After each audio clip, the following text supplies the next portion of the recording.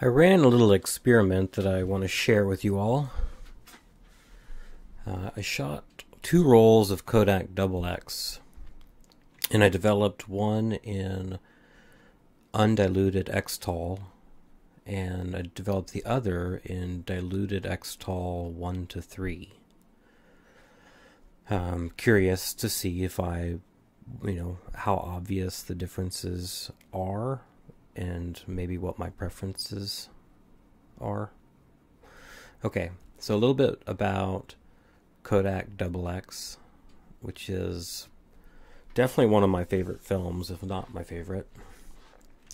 So it's a cinema film, and it could be bought in 400-foot rolls or larger. Right, that's what I do, and I bulk load it.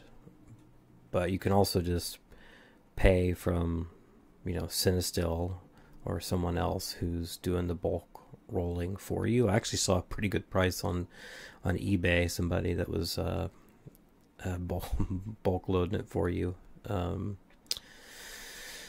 then, so it has a gray acetate base, which is opposed to Tri-X, which is on an S-star polyester PET base.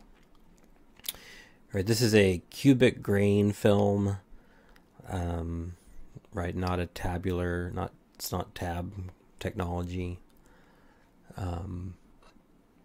Speed is around 200 to 250, and they say that just because, like, if your light source is more on the red end of the spectrum, you need to give it like an extra third of a stop. But in daylight, it's a 250 speed film. It's moderate to high latitude, so I usually underexpose it by a stop or 2 or even 2.5 stops. Right, doesn't quite have as much latitude as HP5. So that's why I just said moderate to high latitude. And it's a very sharp film. But the sharpness is like, it's at the medium coarseness. It's not like a super fine grain type sharpness. Right, think about what this is for, which is cinema. So it's interested in images being very sharp and being visually snappy, but not, these aren't still frames where people are inspecting super fine detail. So it makes it pretty unique. Right, it has some type of sharpness dye that makes it different than something like Tri-X. Okay, so that's Double-X. And then let's talk about Xtol. So Xtol is an ascorbate phenidone developer. Interestingly, right, it's probably more the ascorbate, right, the vitamin C that's doing most of the developing. It is low fog. I think my negatives, I think I registered about a density of 0.31. And that's part of the reason we think ascorbate is doing the most of the developing, is ascorbate's a low fog developer, and phenidone typically is more fog. Okay, it's a solvent developer, so right, it has I think about 80 grams per liter of sodium sulfite, undiluted, and so it's which is maybe just a little bit less than D76, but it definitely puts it in the category of a solvent developer, and it's going to have fine to very fine grain, right, for a given film. And then the issue you run into with a lot of solvent developers is you're giving up definition and sharpness. Right, D76 was sort of the first commercial developer, solvent developer that was also sharp. But Xtol is maybe a little sharper, right? I think, we're talking about something like a 10% sharper than, right, other sharp solvent developers. So nothing extreme. It's going to hold box speed or faster, right? This depends on the film. But you're at least going to get, you can at least have box speed available to you. And for a lot of films, it's even a little bit faster, maybe a half a stop or a little more, compared to maybe like D76 and other solvent developers. So and it also holds its properties very evenly over time. The pH isn't a roller coaster until it rapidly dies. So this makes it very different than D76, which is a little bit of a pH roller coaster and has a more of a slow, graceful death. Xtol it's very consistent, and then all of a sudden it's gone on you, right? Which is, that little property is what makes it not quite as popular of a developer as it could be otherwise. Okay, undiluted Xtol. So this was one of my roles, right? I did an undiluted Xtol and regular agitation, which, right there, Kodak recommends every 30 seconds. Right, Xtol was developed to be something you could do in a small tank, but also rotary. Like they had, right, rotary development in mind. It was definitely something they wanted to work in commercial developing machines and settings, right? They had large labs in mind. So so I stuck to that regular agitation technique of every 30 seconds, undiluted, and so sort of the why would you, right? You're getting the most solvency effect, so you're getting the finest grain, but it's still sharp enough, right? Maybe not maximum sharpness, but probably most of the time still sharp enough. It's the fastest developing times, so right, you can, box speed development can be 6, 7, 8 minutes depending on the film. And it's also good for maximum pushing and contrast. So if you're really trying to get a lot of density in your midtones and highlights, my cat's saying hi, that undiluted is the way to go. And then it's also, in terms of like a density curve, it's going to be a straighter curve, especially all the way up to the top, right? And getting nice highlight separation. My cat is really saying hi, so I hope. Do you want to say hi back? They say hi back, Amos. Okay. He might climb on top of my head here in a second. All right, the second roll, right? I tried this other development technique. So diluted Xtol, 1 to 3, 1 part Xtol undiluted to 3 parts water. And for agitation, I did a minute, every minute for the first 3 minutes, and then I switched to every 2 minutes. And I think I did about 26 minutes total. Okay, so right, what has the literature said about, right, why you would do this? So you're cutting the sodium sulfite by 75%, and this is going to create less solvency effect, and you're going to have larger grain, sharper grain, more pronounced grain. It's going to be a higher definition, sharper, more edge definition. Definitely slower development time. Right, I think, what did I say, 26 minutes. For a lot of people that makes this a non-starter, but right, with 2-minute intervals, that makes it pretty easy to multitask. Right, there's an expectation that in the shadows we're going to get a little bit of a lift, so a small speed increase with dilution. We're going to get a compensating effect, so right, there's just not a lot of developer where, right, if you're not replenishing it every 30 seconds and it's diluted, places where you're getting a lot of density are running out of fresh developer. And so it creates a shouldering of the curve, right? A bigger shoulder that starts earlier, but it's gradual. So that does mean you're getting less separation in the highlights, but it's sort of like a form of highlight recovery, which is, the idea is that maybe that's good for if you're doing like 36 different shots on a roll with all different types of scenes. Right, it's good to sort of kind of have all your shots, sort of your highlights a little protected. Is it cheaper?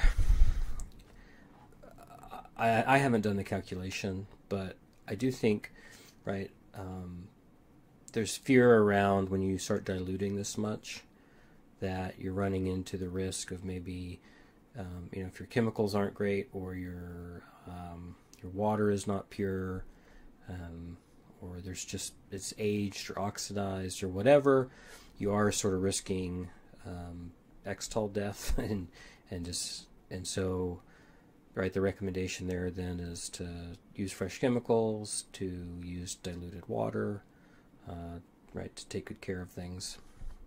And so by the time you do that, and time is money, so I that's why I put cheaper ? Riskier, right? Kodak no longer even recommends 1 to 3. There's people that do 1 to 5 or 1 to 10, and will tell you that it's not a problem as long as you're taking the right precautions.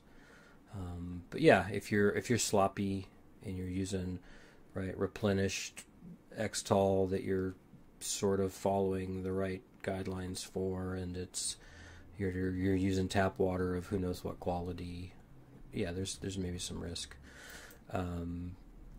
Kodak mentions at least 125 milliliters of developed per roll, and right, depending on the size of your tank, you might find like, oh, I can only get 1 roll in my tank, or yeah, I mean, a lot of people that use kind of small home tanks, right, that's gonna, or if you're even a big commercial lab, right, this definitely cuts back on how many rolls you can do at a time.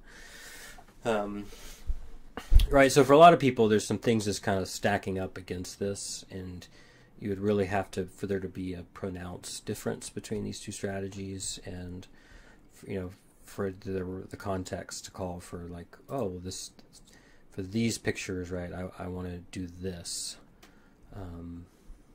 So, and I was sort of, I thought about maybe doing 1 to 5, but I was sort of pinned in with the tank I was using was limiting me to try 1 to 3.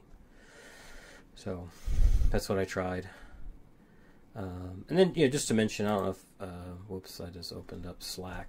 You guys don't need to see my Slack messages. Oh, now I just opened up SQL Server.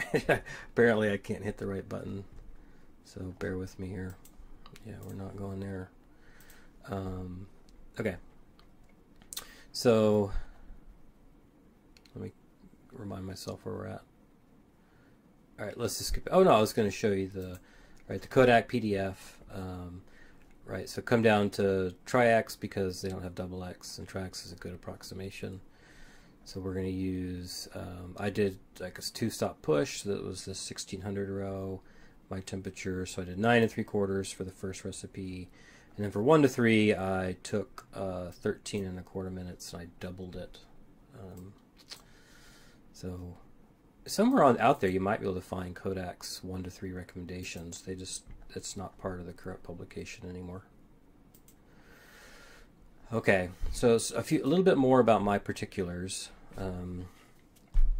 So I shot 2 rolls, right? So I could have one for each. I underexposed both by 2 1/3 stops. My camera was set in ISO 1000. So I'm dropping, right? I know I'm dropping shadow details, and I'm putting more of my like primary, right, mid-tone subjects. I'm putting them in the grainier layer of the film, right? So I'm looking for some extra grain. And then I developed only to like a 1.5 2-stop push, which is almost what I underexposed by, but I was sort of willing to, if I was going to have a thinner or a thicker negative, I wanted to decide on the thinner negative this time. And you know why? Just because I had some thin negatives recently. It was Kent Mirror, and I scanned them. I was like, man, these look good. You know, it's a difference between underexposed and like there's really not an image there versus like you got good exposure and it's just a thin negative. So I don't know. I'm just sort of exploring kind of the quality of the negatives and how did they turn out. They were, you know, to my eye, they were a little thin. I think I put them on the. I did some density readings, you know, and I was, you know, maybe my most dense parts were maybe 0.9 above fog. So definitely, you know, not dense negatives, but not super thin. Yeah, so then, you know, follow the Xtol PDF. I already told you about what I did for 1 to 3. Right, I mostly do home development, but I was traveling and I have a relationship with Royal We Film Lab in Oakland. All right, so I was volunteering there, and so I did my development there, and I also scanned on their Noritsu, which I'm pretty, you know, picky about my scans, and I figured I would scan my own, but these scans came back so good that I just saved myself the time from having to scan. And just a quick comment about Noritsu scanners, right? I've learned that they're not all equal, and they take a lot of work and calibration to really get a nice, even, sharp scan across the whole scene, and to get the colors right. And this is black and white, so I'm not so worried about that. But this Noritsu was in really good shape. And these are just random travel shots. Nothing great. I'm not setting up test scenes. This is just right. I'm headed to the airport, going down to Oakland to spend the weekend at Royal We Film Lab. And every shot is with a Leica 50mm Elmar M 2.8. The camera metering system is a Leica MP. All right, let's look at the images. And I'll also say, like, I've looked at these, but I'm still sort of forming my opinions. So it's kind of happening live time here. All right, I grabbed the top 2 are from the. Well, maybe I won't tell you for a second. Right, the top 2 are from one roll, and then the bottom 2 are from the other roll. All right, the top 2 are from the undiluted roll, and the bottom 2 are from the diluted roll. So I should back out, right? I was zoomed at 100%. So, right, I'll back out on all these for a second to 100%.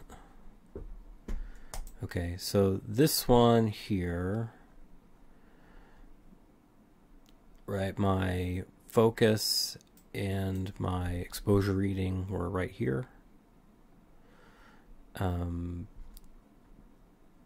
Yeah, the grain is very fine, right? This is a fastish black and white film, right, in the 200 to 400 category. This is at 100%. The grain is almost invisible. Like, you can kind of see a texture to it. the edges are definitely not sharp. The image, I would say, is a sharp image. I think that like this type of edge can be sharper with Double-X, so this, I wouldn't call this an example of maximum edge sharpness. It's plenty sharp, especially if I'm just printing like a 4x6 or an 8x12. And then, yeah, just a little commentary, right? This is my cousin. He's the proprietor of Royal We Film Lab. And he, on day one, got an Apple Pro Vision VR headset thingy. This was the last moment I saw of him for the weekend before he disappeared.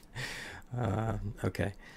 So I'll leave this one at 100% for now. Okay, this one, let's get in here. So that's where I focused and metered. Again, it's kind of the same story. It is, right, it's a lot of sharp. It's sharp, not as extremely sharp as this film can get, but it seems plenty sharp. And the grain is very fine. If I come up here into some of the more underexposed parts, right, again, there's a grainy texture, but it's sort of a soft. This is the kind of grain that would look good, like a lot of smart devices over sharpen. So you send it, you send it a black and white grainy photo, and it just looks like a cheese grater or sandpaper on a lot of modern devices that apply a lot of algorithms and sharpening and whatever. This one would not do that. I would have a lot of confidence that I could send this to somebody on an iPhone, even an older one, and it would look good. All right, now I'll leave that one at 100%. Okay, now this one, I'm on the BART going probably 60 to 70 miles per hour, and I shot at 1,000th of a second, and I froze Bruce Lee. This is also through the window of the BART. So in addition to shooting through the lens, right, I'm shooting through a window. And here's 100%. The grain is starting to take on, right, it's subtle, but it's a little bit sharper grain. And now I'm starting to see, I feel like, right, the extreme sharpness of Double-X just a little bit better, right? The edge sharpness is just a little more pronounced. Again, I'm impressed that this is, like, let's see, I don't know, right? I'm just impressed that I'm traveling at like 60 miles per hour, and you just can't really tell, right? Right. It's only 1,000th of a second shutter speed, right? It's not like an 8,000th or 32,000th or something. Okay, I'll leave this one at 100%. But I'll also say I'm not seeing anything extreme like edge effects where you get with right, high definition developers. I think this is more of just sort of maximizing the sharpness that already exists in Double-X film. Here, so I focused here.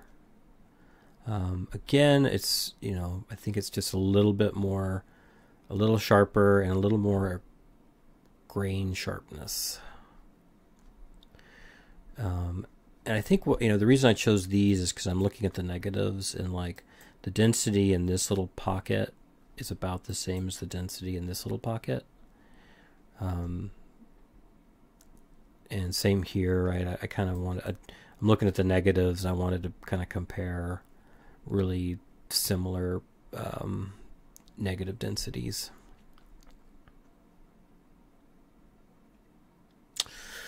So we're going to look through some more images, but if I'm just basing it off this, right, I think a lot of what I have read would be true about these two different developing techniques is true. Maybe not hitting as being like as obvious as I thought it would be. And it just sort of makes me think, well, I get why diluting 1-to-1 has become very common. You could kind of imagine like a middle ground on these two is a very happy place most of the time. And then I'm also thinking, like, I'm not seeing, right, edge effects with with high definition developers. You start to see where the edge of something like this, right, it's a little more highlighted right next to the right here, and then it's a little darker right here. Maybe I don't know. I think I'm just imagining that I'm seeing it. It's definitely not super obvious that there's like high definition edge effects happening here. I think we're just getting sharp film, and we're not getting much solvency effect. So this photo, what is it of, right? The Noritsu, he was working on his Noritsu C41, developed processing tank. So he had it open, and he was working on it, which I developed. If you watch my video on Phoenix, right, this machine was used to develop it. And then here, I already kind of gave some comment. This is just, how in the airport they have these, like, you can pay money to go inside and sit in a little box. I've never seen one use one. I think they're a little bizarre. So yeah. Okay, now I'm gonna maybe speed up here, but maybe share some shots, and we can talk about what we see at 100%. Right, so we're going to start with the diluted roll. So here, what do I like about this? I think I could have, I wish I'd maybe stopped down one more. No, I like it. I like this picture. I like the grain, in terms of would I have preferred this in undiluted? I don't think so. I think everything that's going on in here, I dig. Compositionally, it could have been stronger. Let's see here. This one, I'm definitely, this right here. All right, I actually like how that looks here. This graininess, and this was very barely registered on the film. So this is very thin, meaning it was. I probably could have opened up the shutter, another stop, but at the same time, I kind of like it. Right, I kind of like that grainy look there. This right here, right? That's what that's 200% focused here. Already showed you that one. Again, you can tell how much this is sort of underexposed. I think, I sort of wish I had shot this roll at 800, or maybe developed a little longer, just a little bit. I say that at the same time, I'm like, I like the grain, so I don't know. I focus here on the edge of this table. Yeah, I mean, this looks, it looks pretty good. It looks pretty good. It's nice and grainy, but not crazy grainy. Let's see. All right. This one, this is not my child. I was honestly just taking this photo, and he came into the picture. But here would be an interesting spot to sort of look for edge effects. You know, you can almost see that, right? There's a little bit of a highlight there. And a little bit more darkness right there. It is subtle, right? So, right, that gets more and more pronounced if I had diluted this 1 to 5, right? You get more of that type of effect.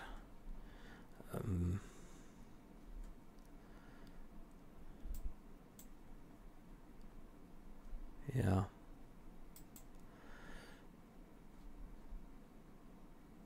Yeah, I mean, I I freaking like it. I'm probably gonna end up saying that about almost all these. The here, right? I love that sometimes you don't realize what's in a picture until you look at it, right? I was just taking a picture of this trash can. I was just interested in getting these tones, and then he started throwing away his cup, and I just caught the moment where he's throwing it away, and then I zoom in and it says no cups. So I just get a little kick out of that.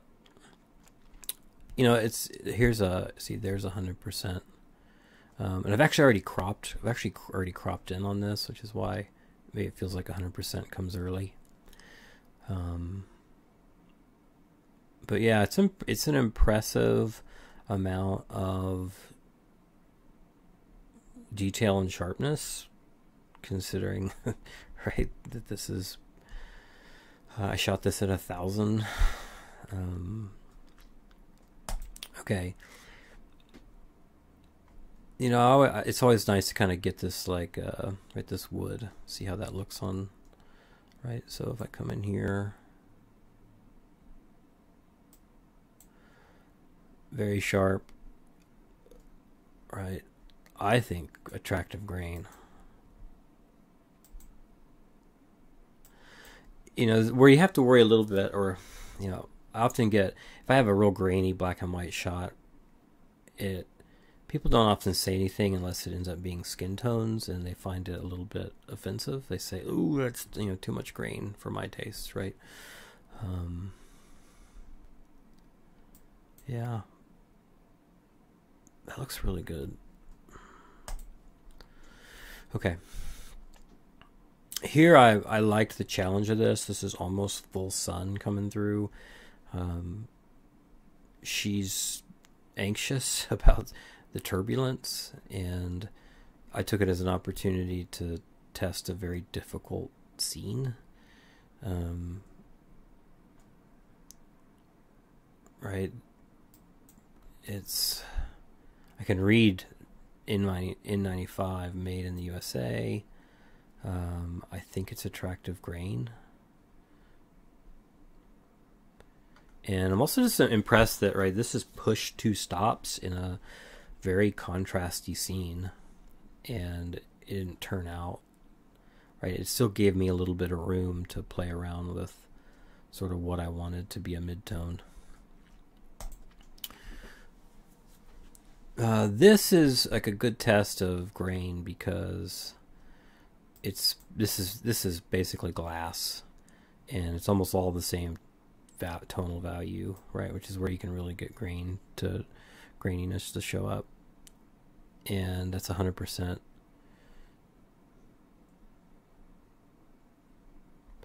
again, I think if this was undiluted, it would be a little soft, definitely softer, finer grain.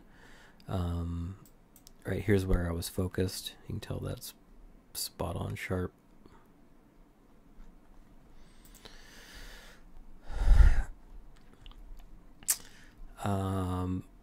Now I'm on the BART, right, and I'm headed to Oakland. I don't want to spend too much time on this one, right? I think I missed the exposure on it, but sort of like the composition. This is, we're now moving on the BART, and I sort of, I'm inside the train, but I'm shooting through the window, and just sort of saw this sort of interesting, right? I kind of thought it made it for interesting patterns.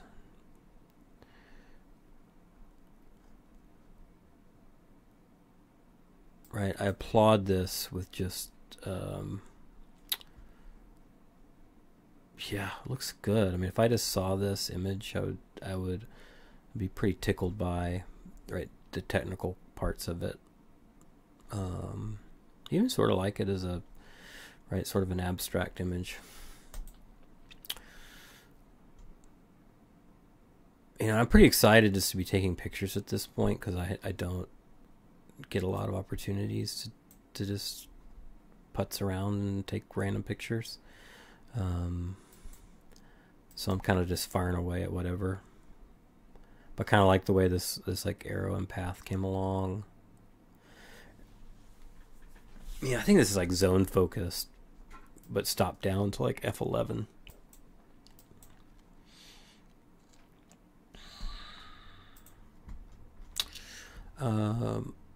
This was, I think, you know, the reason I saved this one was because I didn't just lose all the shadow detail. Right, this is very, very thin, barely, the exposure barely registered. But there's still something a little bit there, and it's not hideous looking. And then, right, this looks good.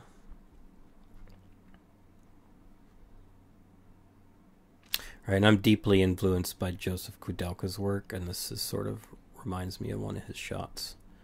I also like that I intentionally captured a little bit of this into the frame.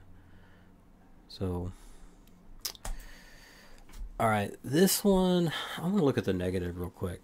See, I feel like it came out. It looks to me like it came out underexposed. Well, let's see. There it is. Yeah, that's a pretty weak negative. You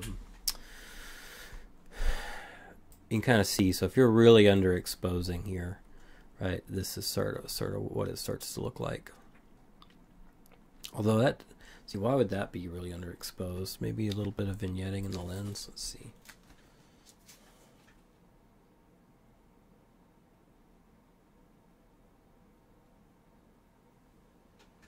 Yeah, I don't know. It's pretty.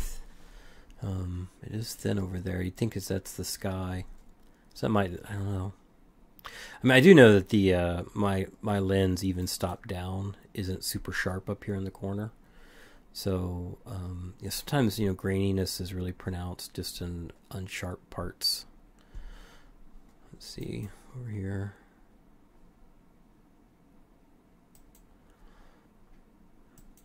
So I do wish I'd given this photograph a little more exposure, but I sort of like the composition. It feels like Oakland, California to me. Just, yeah, I might move kind of, I'm not going to spend a lot of time on every one.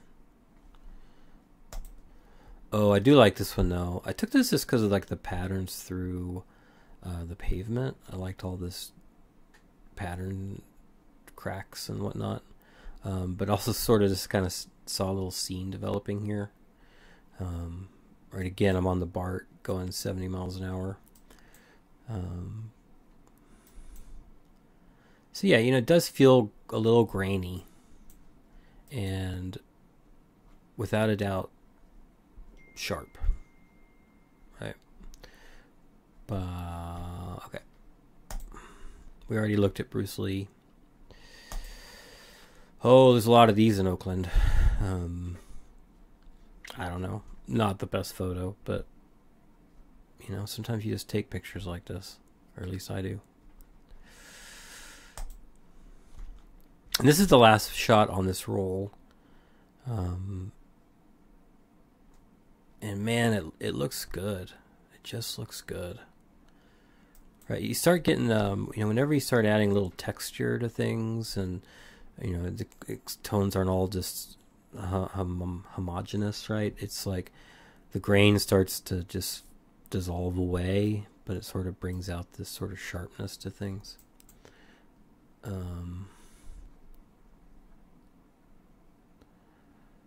This is my cousin. He had to go in here for a minute. All right, now let's go to the undiluted. So the first shot, he was spotting this plant, which actually I was spotting the plant, and he he starts to think, hey, maybe I'll take a picture of this plant too. And so I'm actually focused on the plant, right? But then he comes in and I decide to include him in the picture. I like how it turned out. He's, you know, look at him eyeing. I love how the flare off of his camera, right, kind of created this, right, this little flare in his face, right? This is like a silver, you know, he's got a 50 apo. I don't know if that's, maybe that might be his M3. It's hard to tell. Looks like an M3. But yeah, if you come in here, like this is definitely sharp, right? It's a sharp developer, it's a sharp film, but I'm also not seeing any edge effects. Like you are, like, you know, it's like, oh, it's like, but look, lightness, but that's just the plant, right? The plant has that natural light edge to it. So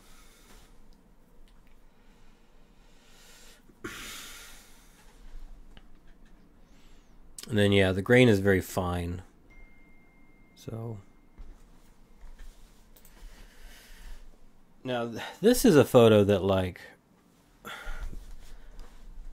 I find this one pretty interesting because yeah, the grain's very fine, but this is also super sharp, right? This was one where I definitely have the shutter speed I need to freeze things, and right, I don't think anybody would look at this photo and say, oh, that's not sharp enough, right? And this is undiluted, so you get how, right, Xtol can claim to be, even undiluted, a fine grain and sharp developer. Oh, I wish I had, this one I really should have given this an extra stop of exposure. I feel like I'm saying that too much. I probably need to set my camera to like 640 or 800. I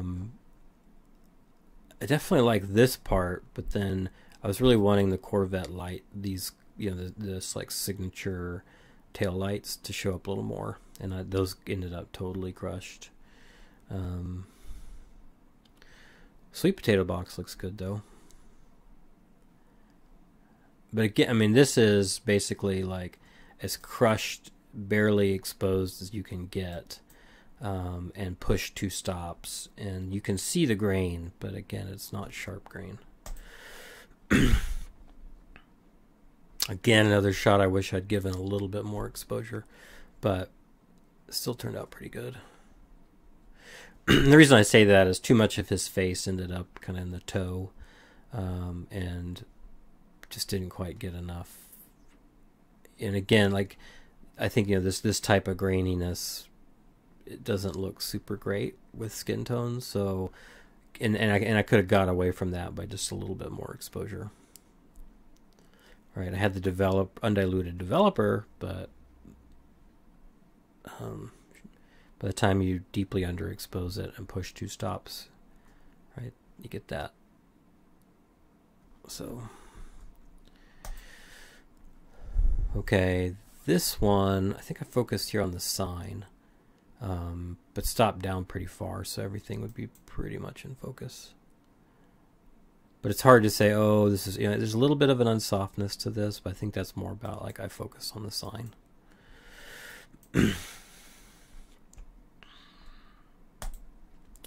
Now, this is a good example of how when your photo has, like, a little bit of texture and tonal variance, that grain just disappears, right? This is 100%, and you know, this might as well be a digital camera.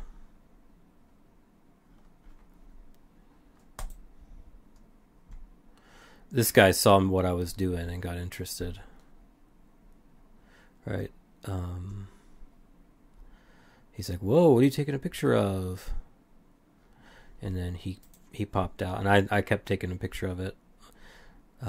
It's actually a big mural and so I like this composition a little better, where you kind of see more of the mural coming across this part of the brick. Yeah, I'd like to be better at, I don't know. This was, you know, I shot this without looking. This was sort of hit from the hip, And I don't know, I'd like to be better at taking that type of shot. But I wanted to get him taking the picture with me. And then this was another one. Again, I'm practicing. You can tell I'm like, my camera is like 6 inches off the ground, and I'm not looking through it. So this was a random, who knows what I'm gonna get. But this tree was interesting, and again, I'm just gonna compliment. Like, this is sharp, right? Especially just viewed at zoomed out, right? You have to go into 100% just to even start to imagine that any of this is not sharp. Okay, yeah, we already looked at that one. This one was, a deep shadow with blasting sunlight on 10. So I kind of thought that was a challenging scene to shoot. And I like how it looked. You can tell I am sort of kind of pulling up the shadows here, and that this is enough on the toe where there's not very much tonal range here. It's just sort of flat. Again, I mean, it's fine, but if I'd given it another stop of exposure. Okay, here I found this, this was a safe on the street which somebody had busted open to get, who knows how incredible the contents were. What's worth noting, again, right, kind of reiterating a lot of the same points, but this is super fine grain, still very sharp. I mean, look at that.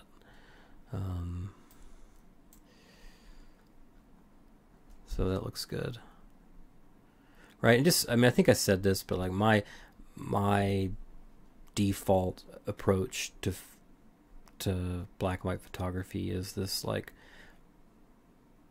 lots of black shadow and sort of really to kind of emphasize midtones. Yeah, I took several shots of this toilet. I'm going to save you from the whole series. But right, a white porcelain toilet in the sun with this like black asphalt. Right, that's a tricky shot, and right, it's definitely sharp. There's grain, and here I almost want to say the grain. I actually find it, I don't know, I wouldn't say it's sexy grain, but it adds something. I'm glad this is not a digital photo. All right, we're making our way through. Yeah. I focus here on the tree, and then I stop down to like F11.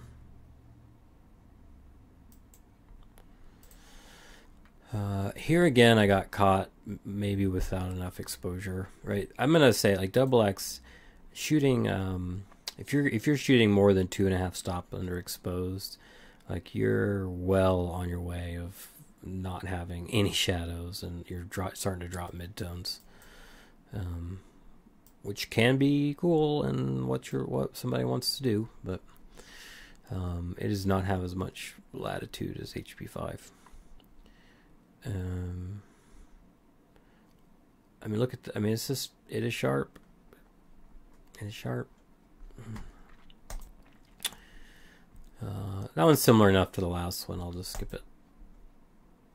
Now this is sort of unique to the set, right? I got the sun isn't kind of in front of me, but above this thing, shining through here. This lady making her chicken. Right. This is. It looks good. It looks good.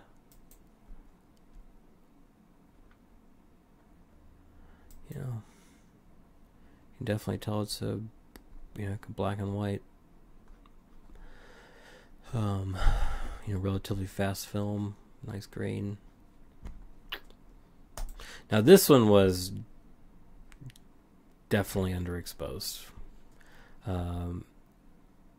and you can tell that, like, even something that should be plenty high up into the right, like, should have gotten, even hitting some of the smaller grains of the film. Didn't, right? This is still all laying in the big cubic grains of the film, and it really brings out the grain in it.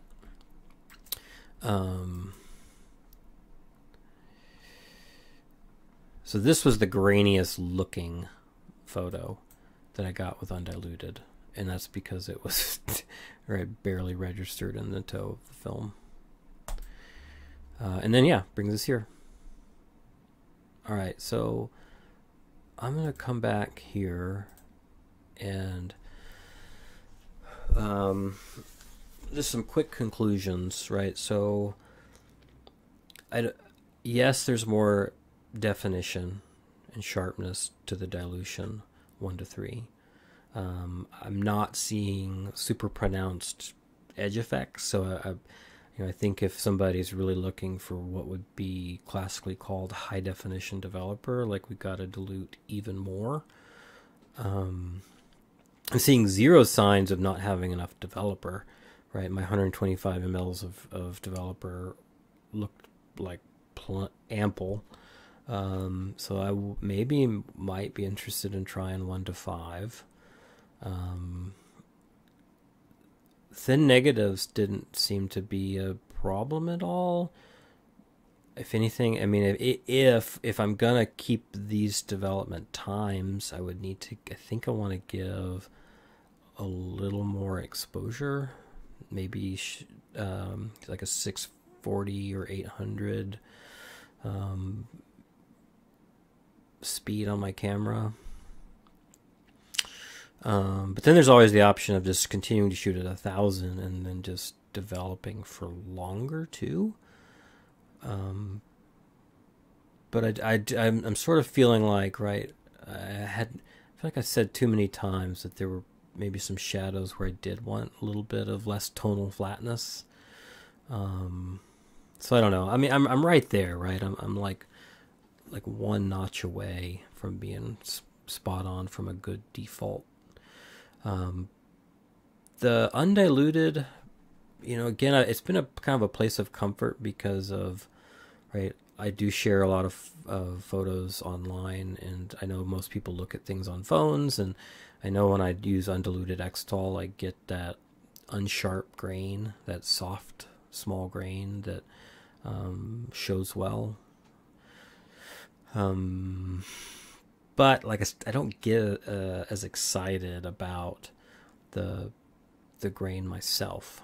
I think I liked the grain better for most images on when it was diluted. And then just kind of like, yeah, I get why people like 1:1 is very popular, especially for people who use it as like a one shot, right? It's very pure, very low risk of x-tol death. It's a great middle ground, and so yeah, a little bit of budget savings. You can still probably put it, fill your tank with as many rolls as it'll fit. So yeah, I also had this idea of like, what if I just put like 125 mLs per roll into my tank, and then I just added the water to fill up the tank, and that would give me a dilution, and then I would just use the chart and find the time. I sort of like that idea of basically using the least amount of developer that I needed per roll. But that means I'm a little bit inconsistent with what dilution I'm using. Is it 1:2 or 1:3 or 1:1? But I sort of think that by looking at this, that like it's not until you really go into 100% zoom that you can maybe start to tell these apart.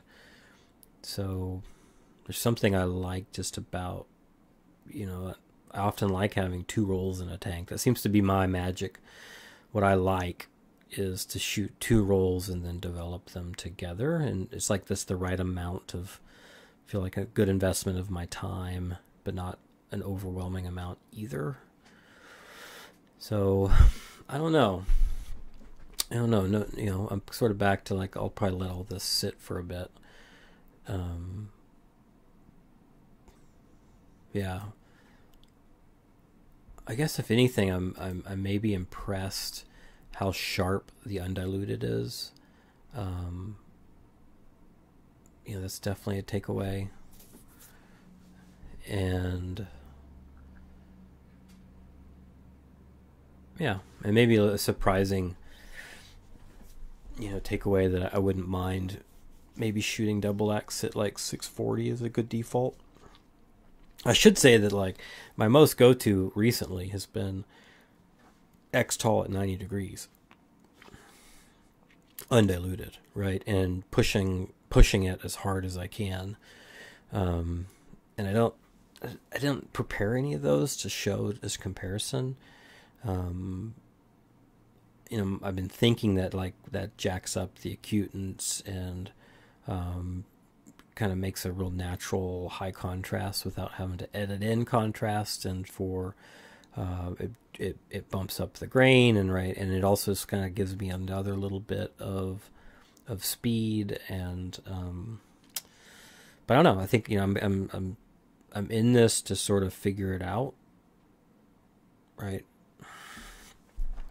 So maybe that'll just be a future video. And then my cousin having this Apple Air Pro thing, like, and wearing that and seeing what it looks like, right? It has me thinking a little bit about what does the future of photography look like, given that, right, more and more people are going to be using these headsets to look at images. Man, I don't know that I want to go there right now, but right, it's like there's going to be a demand for more cameras that shoot left eye, right eye, and could create three-dimensional perspective, because man, is that awesome, and gives you that I'm there feeling. And then it's easy for people to enlarge the images to be the size of a movie screen, and maybe puts a little more demand on sort of what things look like at so-called zoomed in, right? This sort of what does your grain look like might matter more when people start wearing these headsets and looking at images that look 3 stories tall. So all right, but that's feels like a tangent. All right, take care.